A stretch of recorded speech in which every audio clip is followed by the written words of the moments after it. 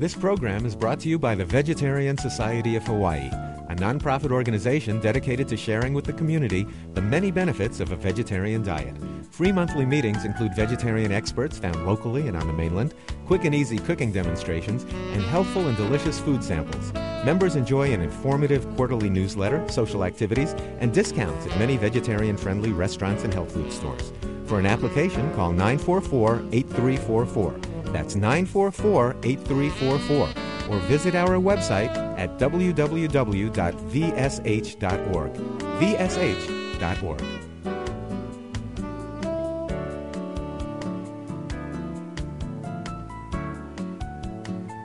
And welcome to the monthly public lecture of the Vegetarian Society of Hawaii.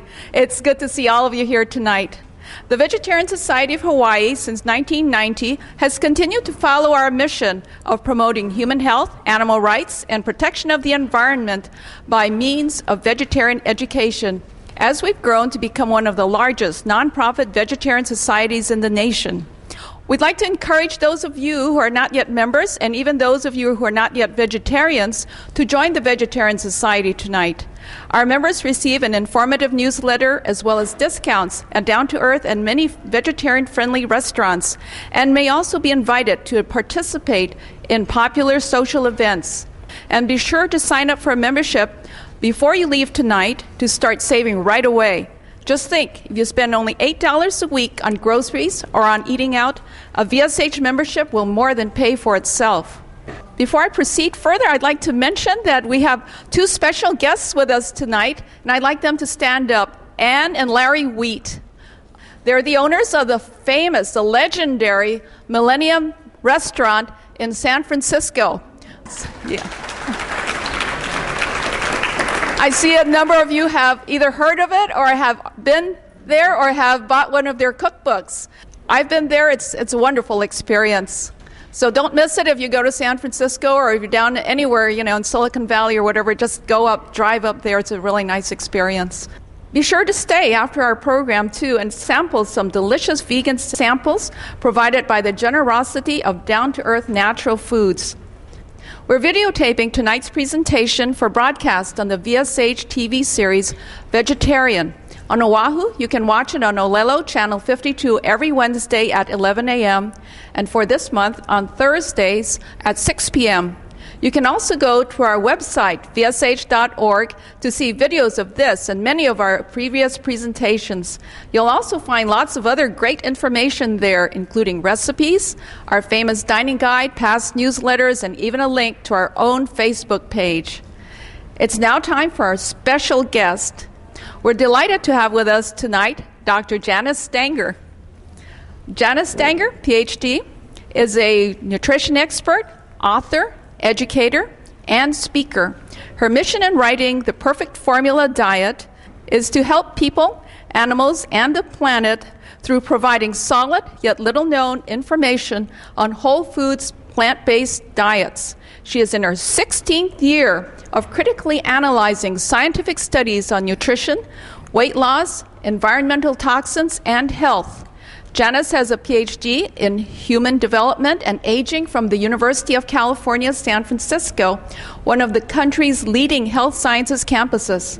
She is certified in plant-based nutrition through the Colin Campbell Foundation and eCornell, and also has an M.B.A. from the University of California, Berkeley. Dr. Stanger's presentation tonight is entitled 10 Dangerous Nutritional Myths. Please welcome Dr. Janice Stanger.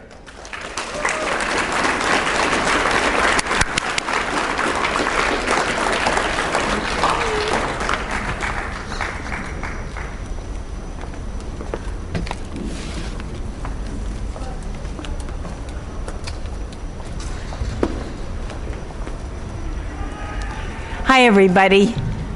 Thanks for coming.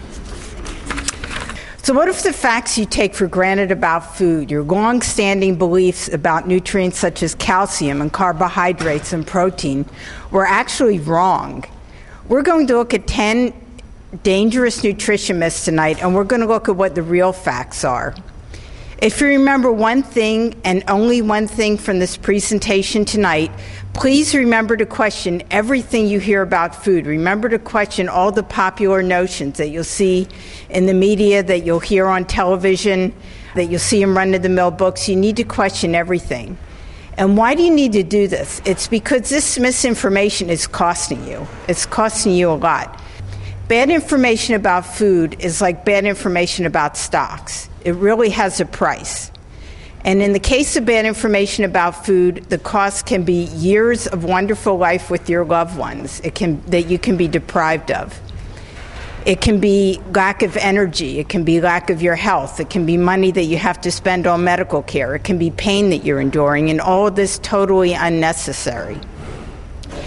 So let's look at why there's so many myths out there. Okay, so this is a scene from one of my personal favorite fairy tales. I don't know if other people are familiar with this, but this is Goldilocks and the Three Bears.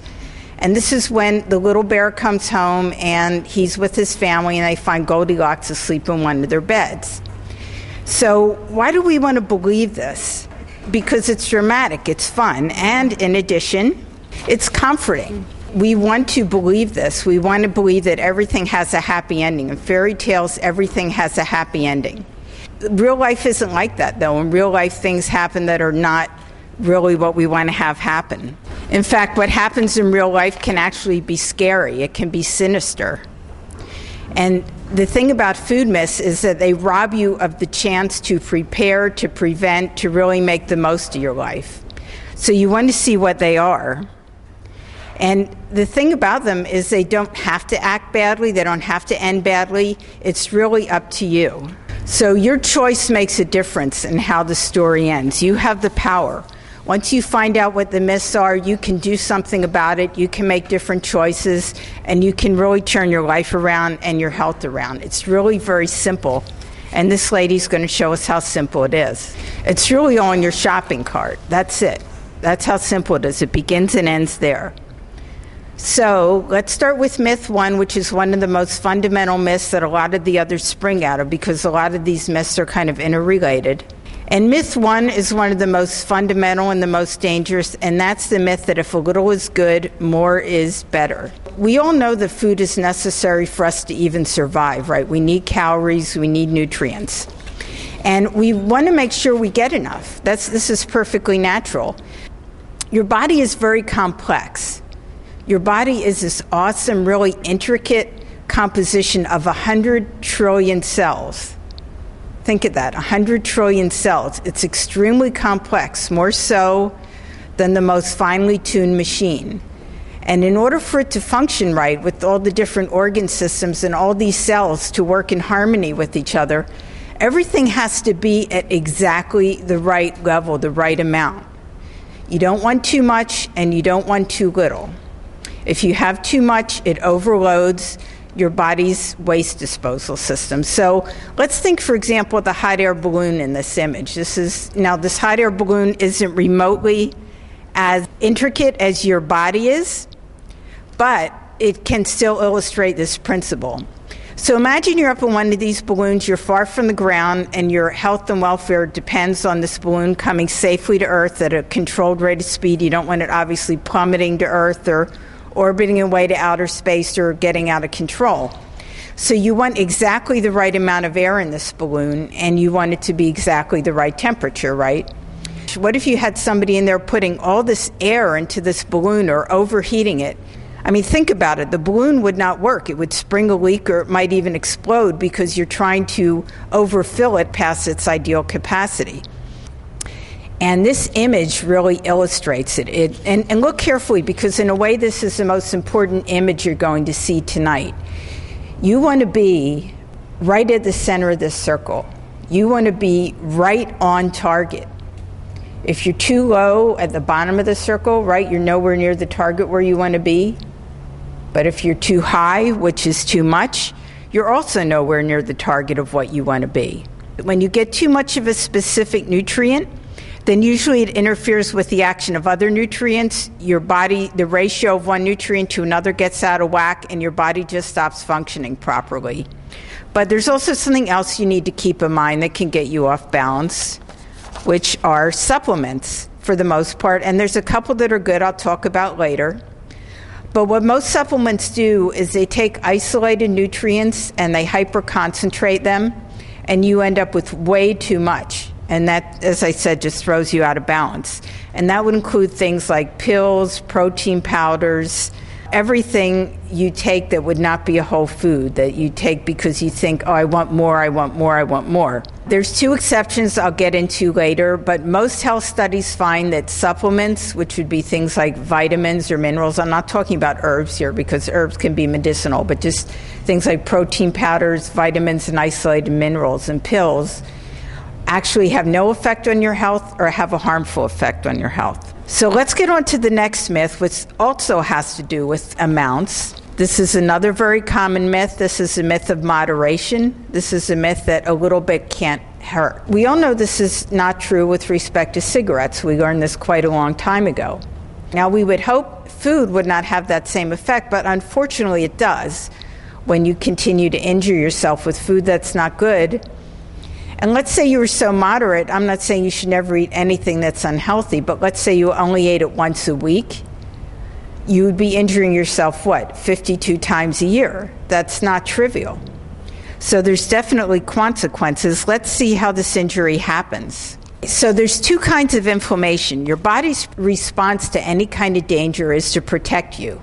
Your body has very strong and very intricate systems to protect you from danger, whether that danger is a microbe, whether it's a physical injury, such as in this image where the person has a really bad scrape. It can be radiation, it can be a toxic chemical, it can be a parasite, it can be anything. Your body just immediately leaps into action. And the mechanism it uses to protect you is called acute inflammation. Now, in the usual course of events, this inflammation will protect you, it will resolve, the danger will be neutralized, so to speak, and your body will return to normal. You'll return to normal health. It won't continue indefinitely. The key players in this are your immune system and also to some extent your nervous system. But what happens if it's not deactivated? What happens? Well, it turns out that acute inflammation has an evil twin, and this is what makes you really sick. So the evil twin of acute inflammation is actually chronic inflammation. And this happens when your body never has a chance to heal. So this usually happens either when acute inflammation never really resolves the issue and doesn't get turned off, or when you're injuring yourself on a chronic basis every day, eating bad food, sometimes you're doing it 3 times a day. So your immune system, your inflammatory response is being triggered 3 times a day, 365 days a year. You can see it's never going to have a chance to resolve because it's constantly being turned on. And most chronic illnesses are actually manifestations in one way or another, each in their own unique way, of chronic inflammation.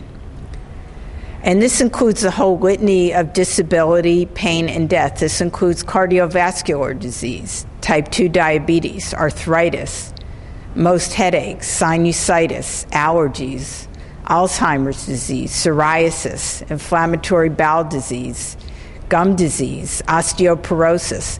The list just goes on and on and on of these diseases that are in some way or another manifestations of chronic inflammation.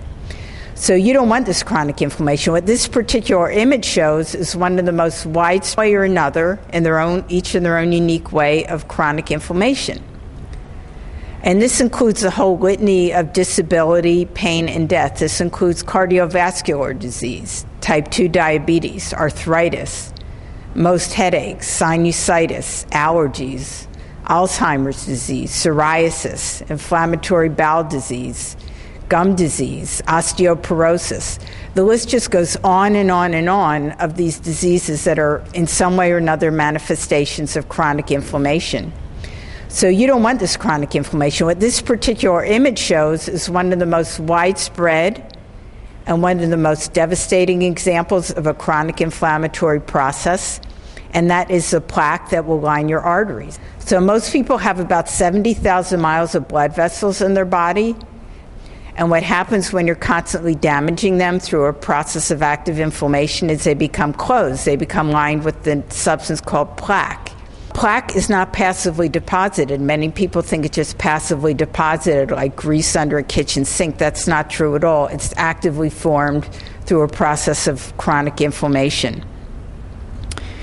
And we'll see that a lot of this is triggered by animal foods as well as highly processed plant foods. So let's look at one of the triggers of chronic inflammation, and that is taking us to myth 3, which is protein. And the myth is that you need a special source of protein in your diet. Even the USDA said that in their guidelines that were just released a few weeks ago. So most people think since they need the source of protein that they're going to get it from animal foods because everybody knows animal foods are high in protein. But the thing is that in nature, form follows function. So we all know that cats are meat eaters. I don't think anybody would ever argue that. Cats are natural meat eaters. And so nature has equipped them with these teeth. That's a form so that they can kill animals and eat them and get their meat.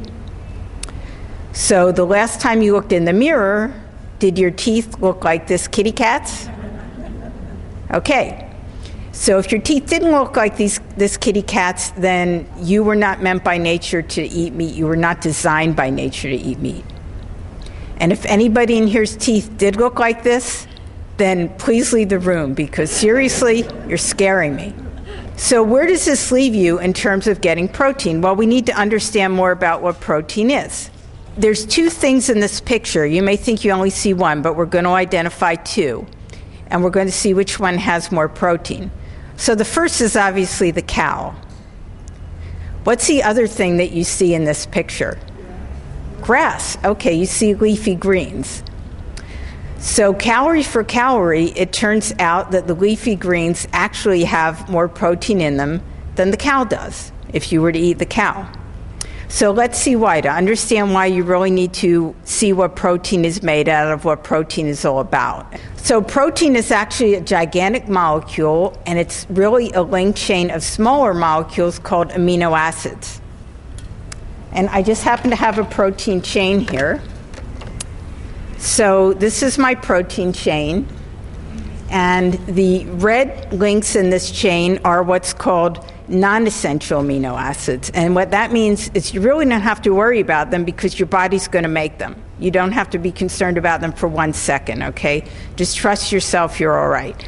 The green ones are the essential amino acids, and you do need to get those from food. They're absolutely necessary.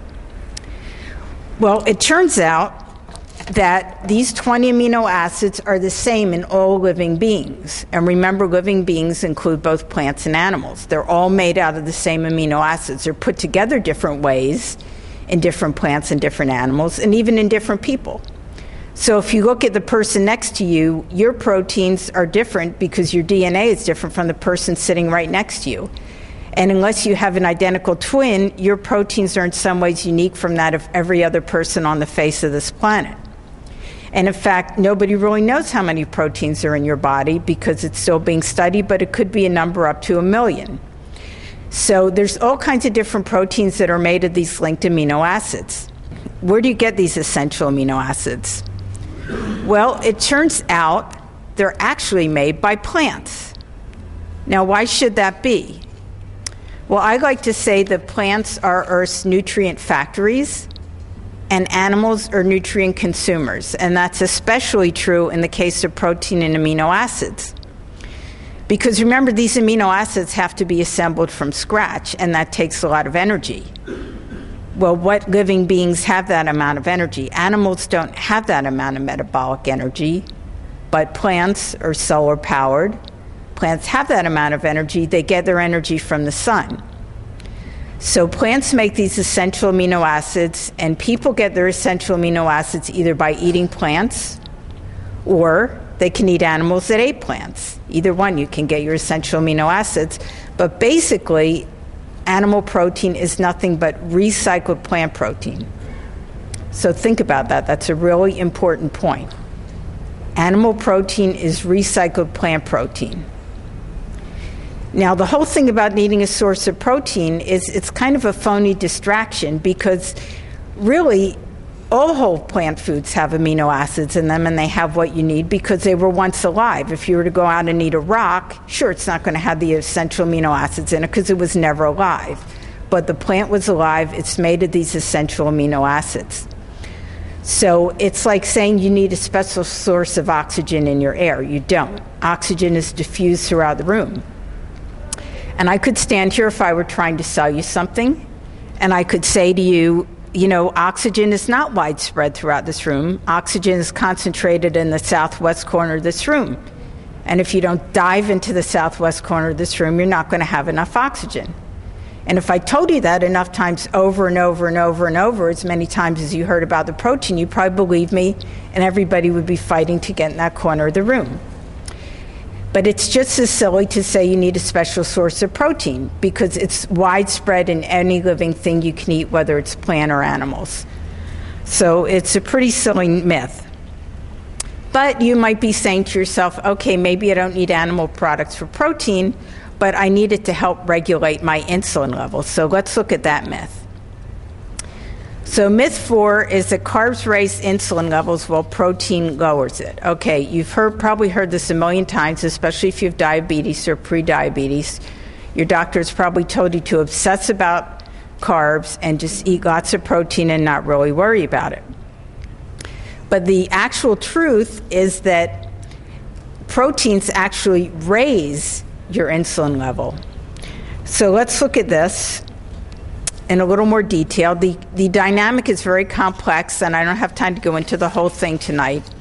But basically, whole plant foods, such as this whole grain here, and it could be a lot of different whole plant foods. We're talking about not processed foods. We're talking about whole plant foods as they kind of came out of the ground or have been only minimally processed. For example, this whole grain pasta, or it could be whole wheat bread, or it could be lots of other things, oatmeal, whatever, will actually lower your fasting insulin level, and animal protein actually raises it for hours after a meal, as well as if you do eat sugar and you've been eating a lot of animal protein, it makes your body react way more strongly and way more forcefully to the sugar that you do eat.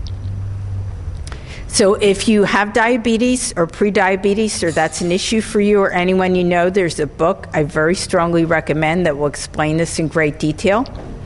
And that's by Dr. Neil Barnard, B-A-R-N-A-R-D. And he has a book out on reversing diabetes. You can find it on Amazon, and it will explain this whole dynamic to you. But it's very important. You could also actually find it in a medical textbook if you just want to read a medical textbook. I mean, it's kind of funny to me that doctors tell you this because any medical textbook will tell them otherwise. Let's move from insulin to another hormone, so let's move to the hormone called estrogen. And myth 5 is that soy is the source of most dietary estrogen. Okay, how many times have you heard this? I've probably heard it 1,000 times when I go around and talk to people about food, that they'll say, well, I can't eat soy. Soy is really unhealthy because it has all this plant estrogen in it. So let's look at where estrogen in food really comes from. We have a picture here of two very nice, beautiful beings. One is a beautiful dairy cow, and the other is a very nice field of soybeans. So the question is, which of these two beings has a reproductive process that's closer to humans? Does the cow have a reproductive process closer to humans, or does the soybeans? Anybody who thinks it's a cow, raise your hand. Anybody who thinks that soybeans are closer to people than the cow, raise your hand. Okay. So see, you guys don't need me. You can figure this out for yourself. This is just a big duh. As soon as you start thinking about it, you'll see what the truth is.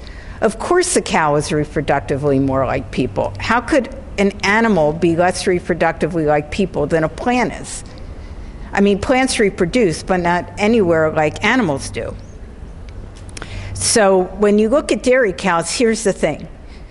They only produce milk when they're pregnant or they've recently had a baby. Actually, when they've recently had a baby. So in order for them to keep producing milk, the dairy business people keep them constantly pregnant. And pregnant females of whatever species, whether it's cows or horses or people or whatever, have very high levels of estrogen. And in the case of the cows, because they're pregnant at the same time they're producing milk from their last calf, their milk is very, very high in estrogen.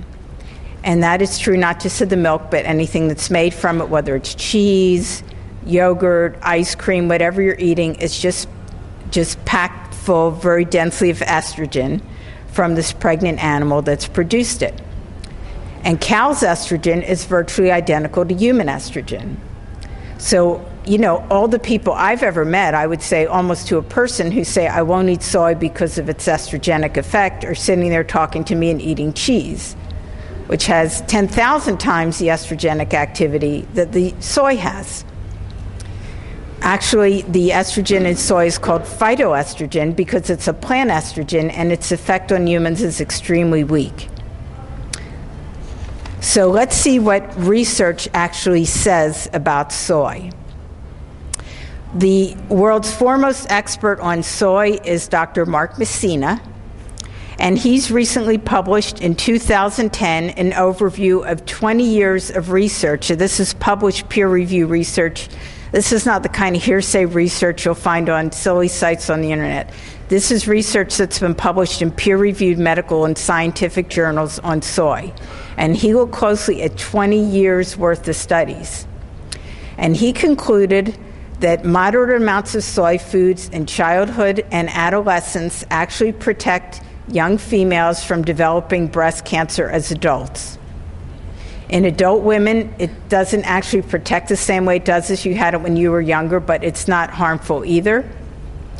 And that soy phytoestrogens are actually protective for men against prostate cancer. And in the case of men who do get prostate cancer, it makes it into a less aggressive form. He also found good evidence, although not as strong, that soy is protective against cardiovascular disease. So this is all published, solid research. And he concludes that there's absolutely no credible evidence that moderate amounts of traditional soy foods are harmful in health.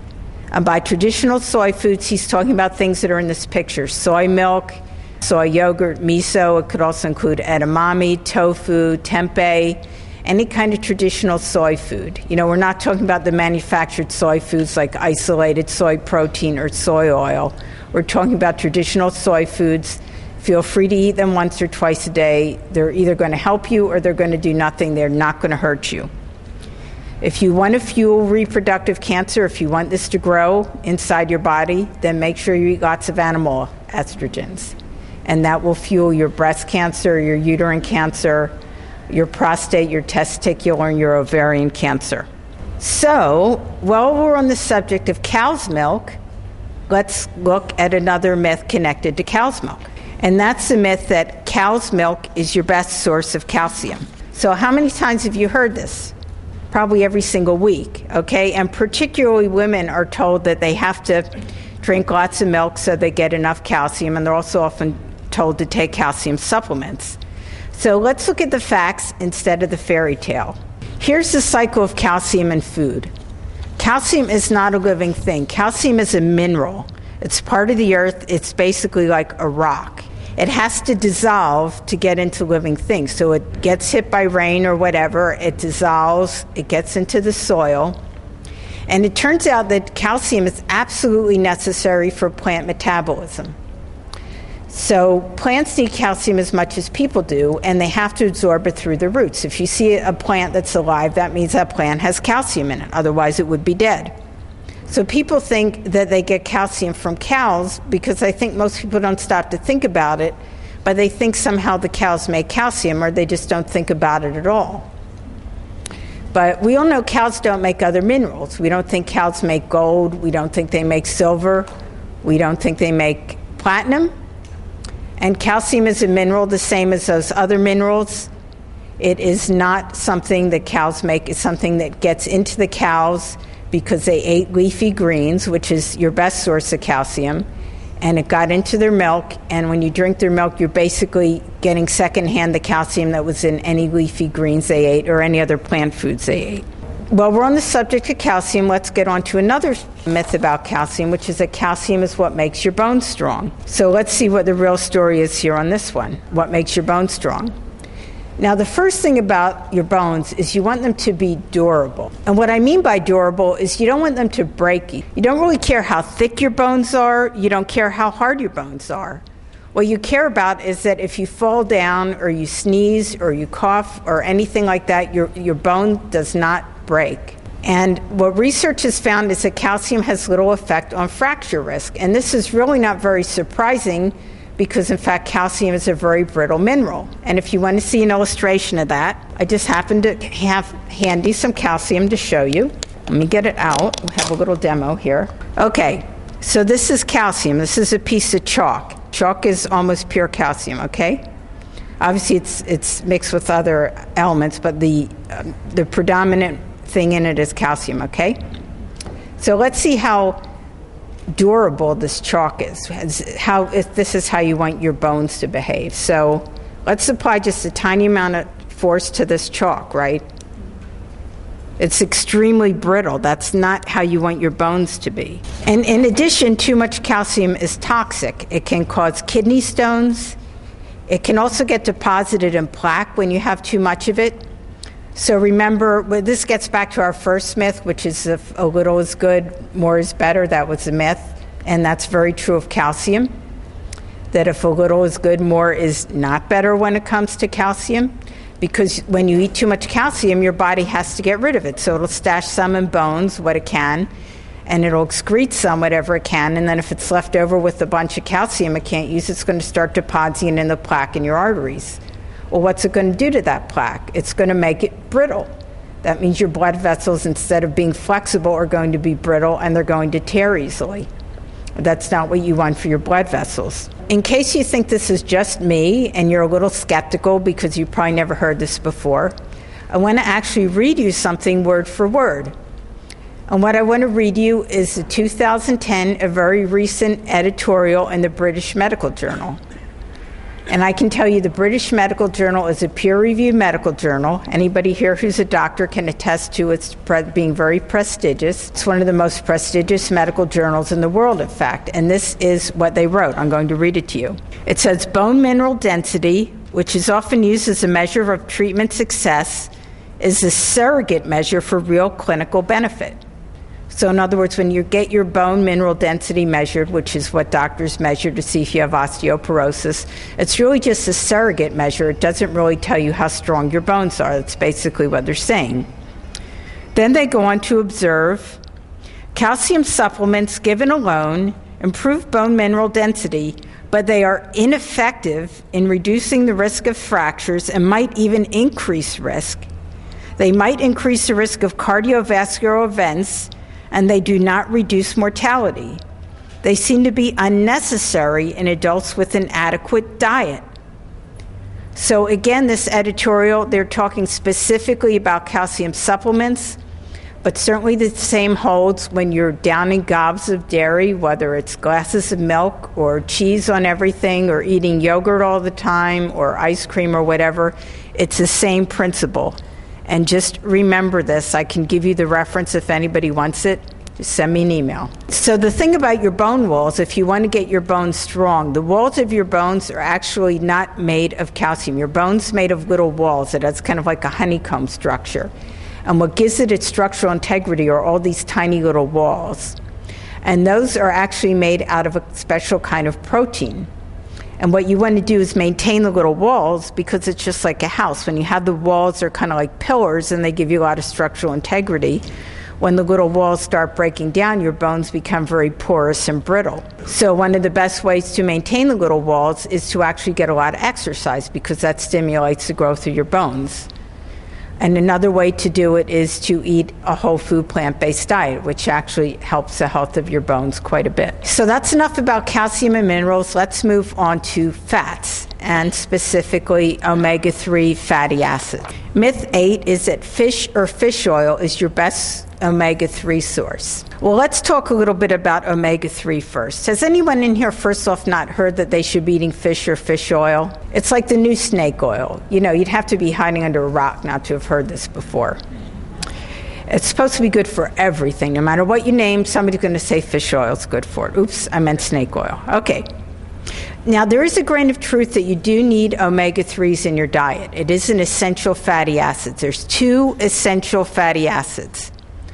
One is omega-3s, the other is omega-6s. They're related, as you can tell from, they're both omegas, but they have slightly different molecular structures. All the other fats you hear about you actually don't need because your body can make them and you have absolutely no reason to have to eat them. But these 2 you do need to get from your food because your body can't make them and they're essential to your body structure and metabolism. So the reason that you're seeing a field of wild plants on this subject of omega-3s is that it turns out that our ancestors evolved eating wild plants, right? Long ago, people ate wild plants. And then they started to domesticate plants. Well, a funny thing happened when people started to domesticate plants. For some reason, the plants lost a lot of their omega-3s. So our ancestors evolved to eat a diet that was richer in omega-3s than the diet we eat, simply because we eat domesticated or farm plants rather than eating wild plants for the most part. What are we going to do about that problem? What's the best solution? Well, the first thing I can tell you that the best solution is not to eat fish. And there's a lot of reasons for that. We'll just look at a couple tonight. The first thing you've probably already guessed by now, because remember I told you that plants are nutrient factories and animals are nutrient consumers, is that the fish actually don't make the omega-3s. They can't make the omega-3s any more than we can make the omega-3s. They get them from the wild plants they eat. So when you eat wild fish, these wild fish ate wild marine algae, or they ate other fish that ate the wild marine algae. Somewhere in the food chain, some fish ate the wild marine algae, and these omega-3s kind of worked their way up the food chain.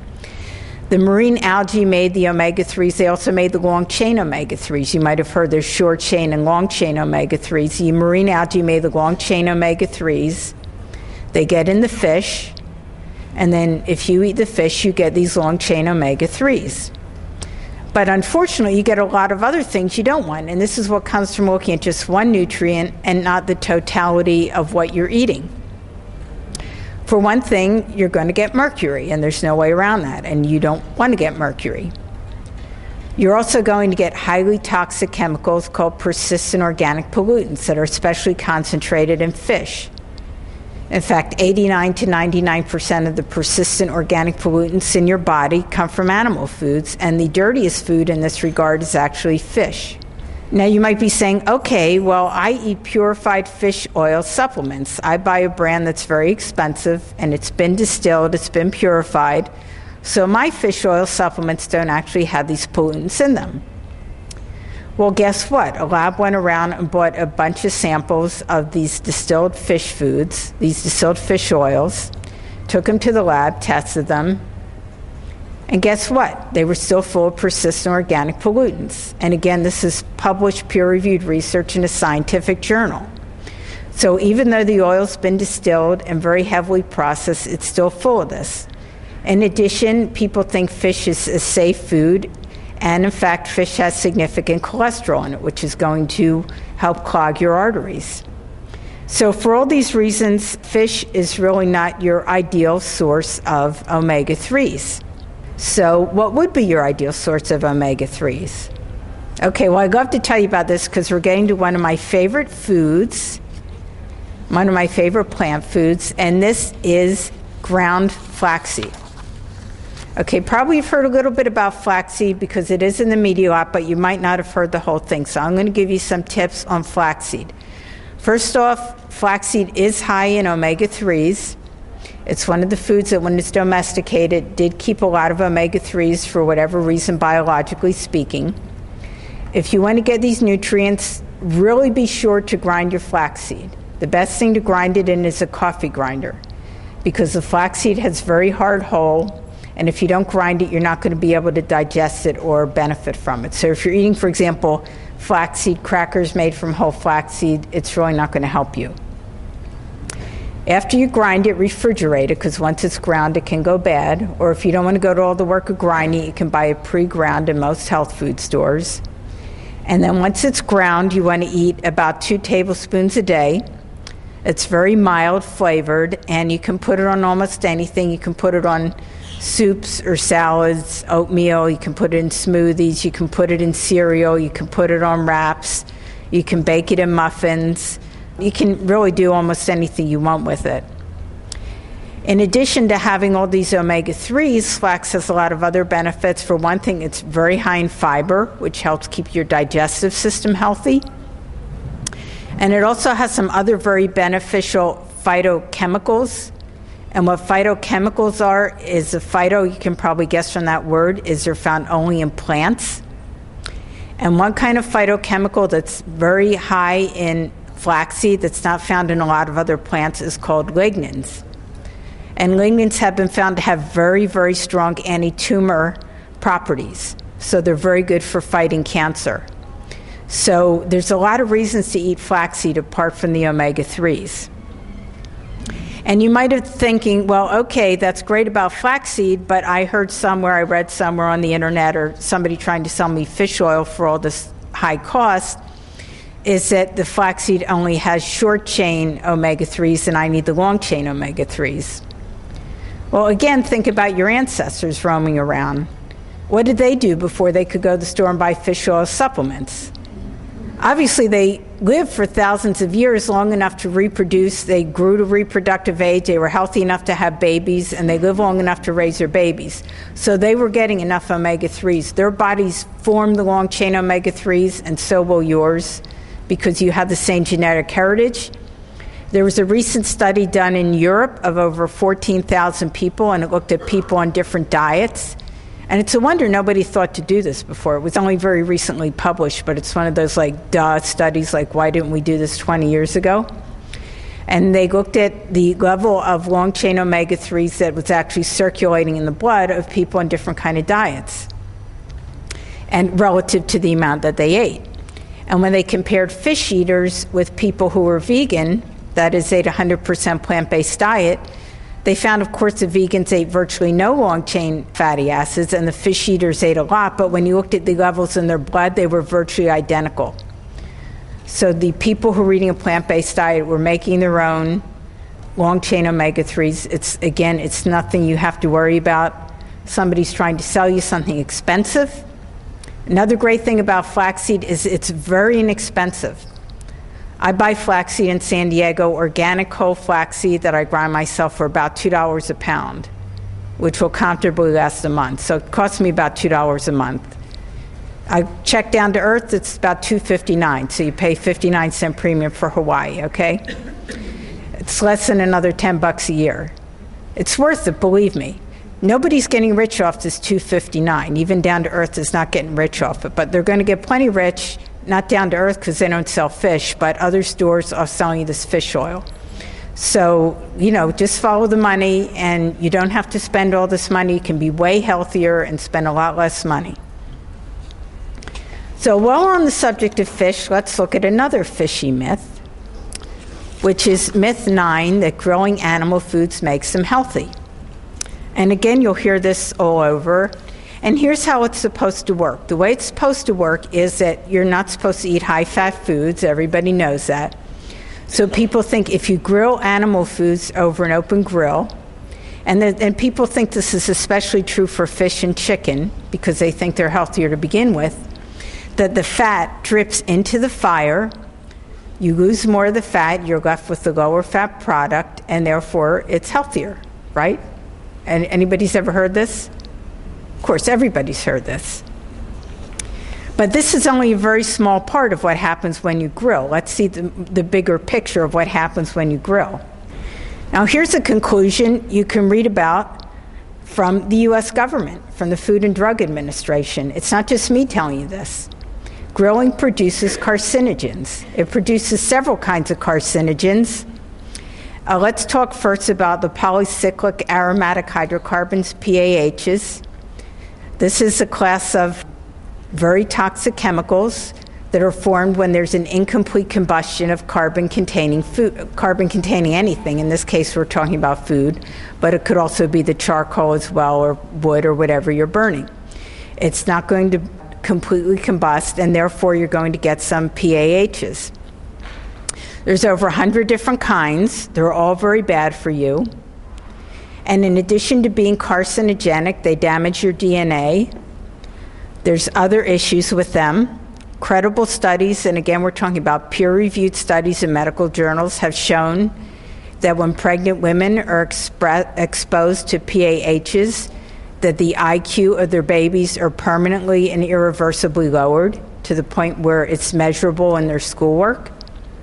So if you're pregnant, stay away from grilled foods and stay away from even the smoke, because the smoke has these carcinogens in them and they'll get into your body in two ways. One is by eating and the other is by smelling the smoke.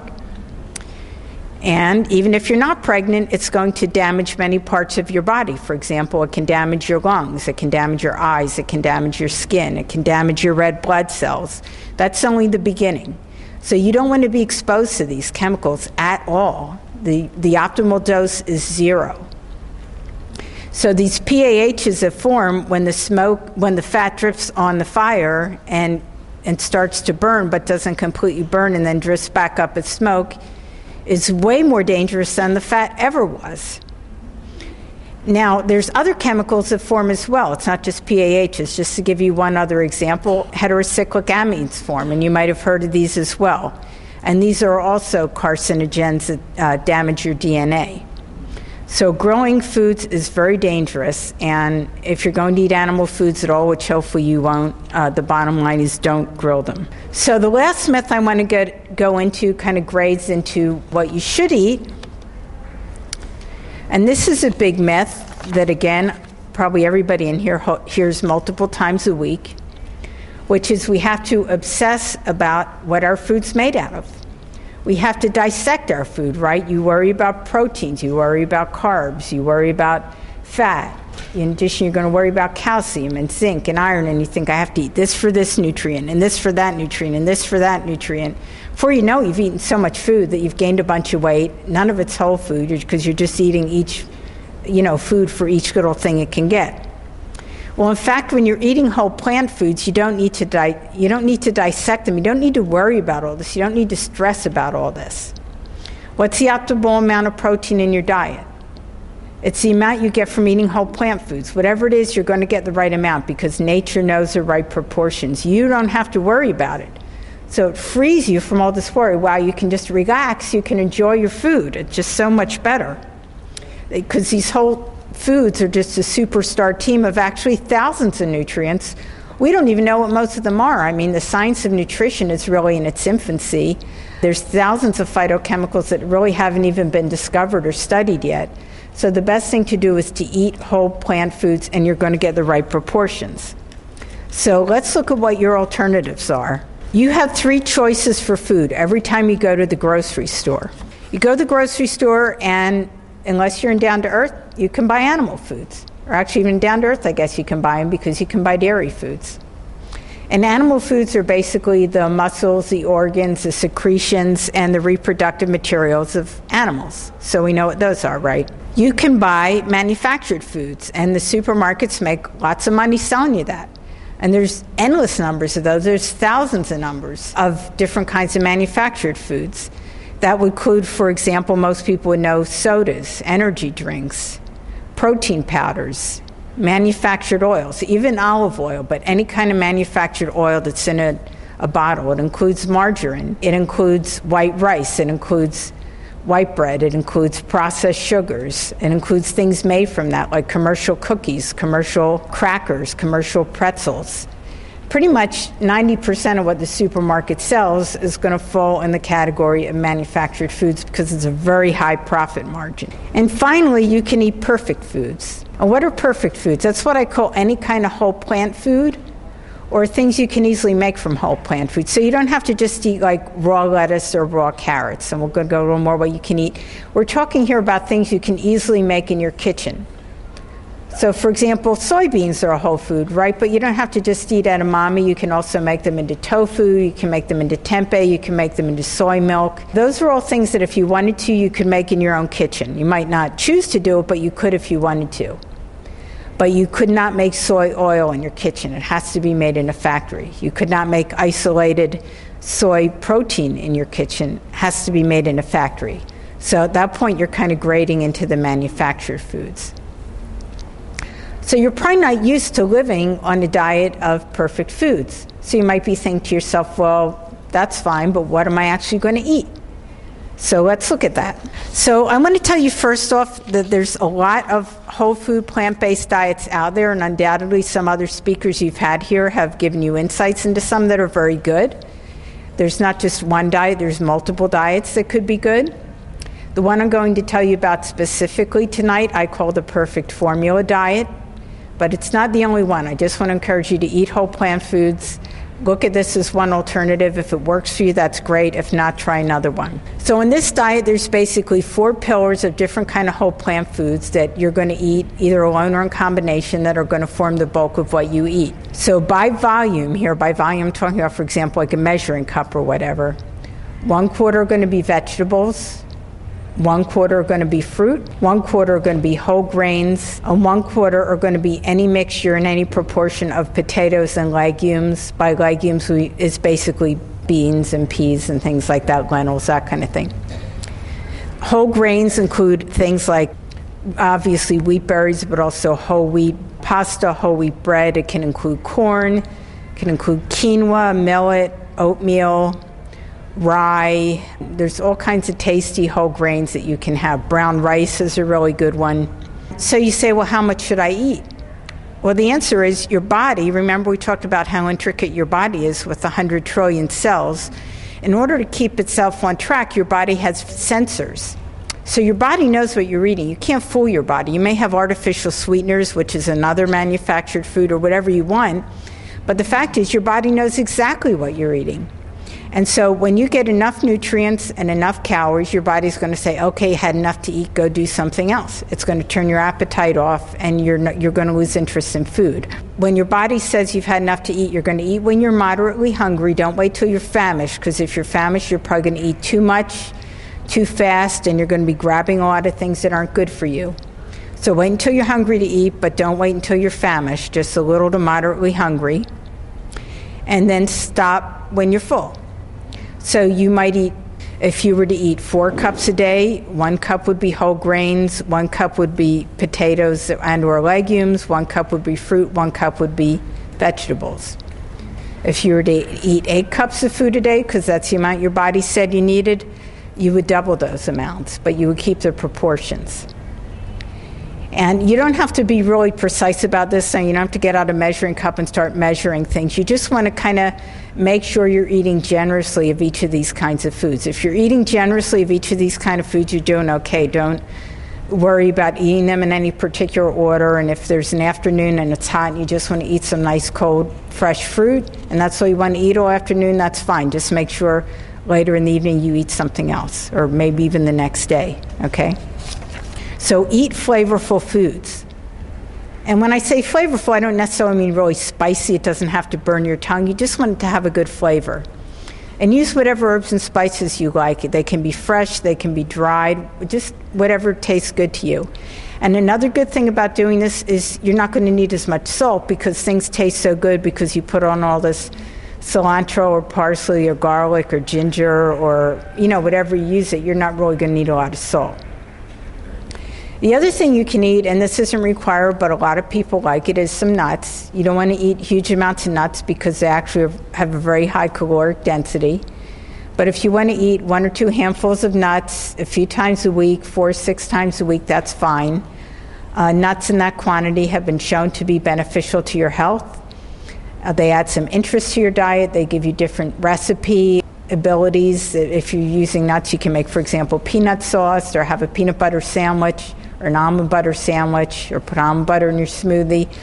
So it gives you different things you can do, and it'll just help keep you more interested in your diet and keep you on track with your diet. And finally, there's a few more simple additions on this diet to these 6 whole food categories. One is ground flaxseed. We already talked about that. Your 2 tablespoons a day of ground flaxseed.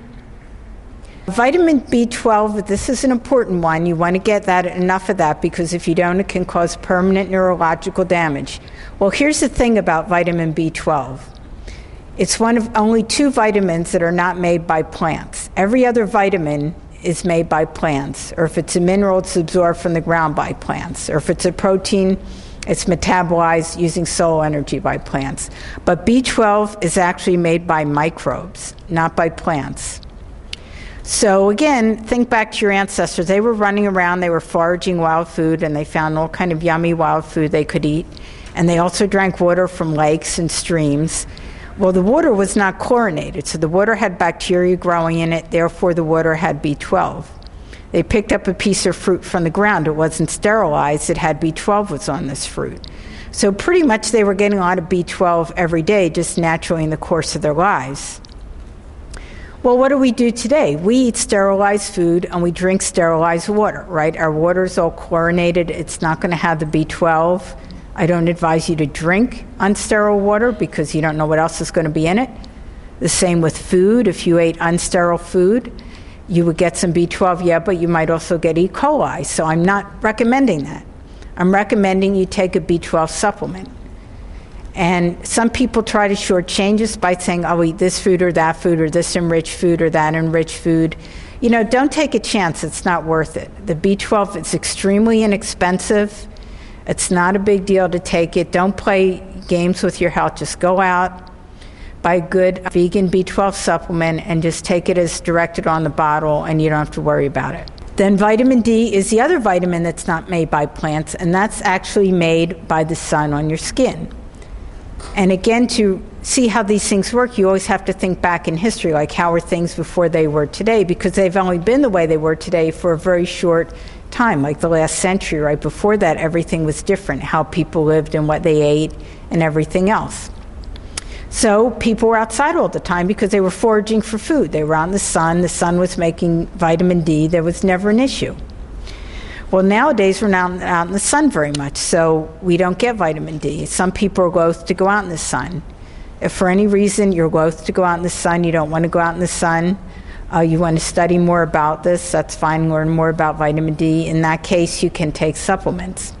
But the best thing to do is just let your skin manufacture the amount it needs by going in the sun. And certainly here in Hawaii, that should not be a problem. But remember, happy endings can still happen. It's your choice. So if you want to take one step, however large or however small, at your discretion in the direction of a whole food, plant-based diet, that's the best thing you can do for yourself.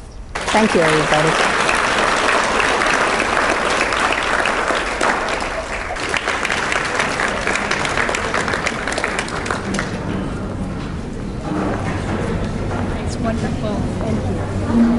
Thank you, Dr. Janice Stanger, for giving us a really great and informative talk that tore down some really popular but dangerous myths and giving us instead some great research-based information that will help us achieve a lot better health based on a whole foods, plant-based diet. So thank you again for coming, and have a safe return home. Good night.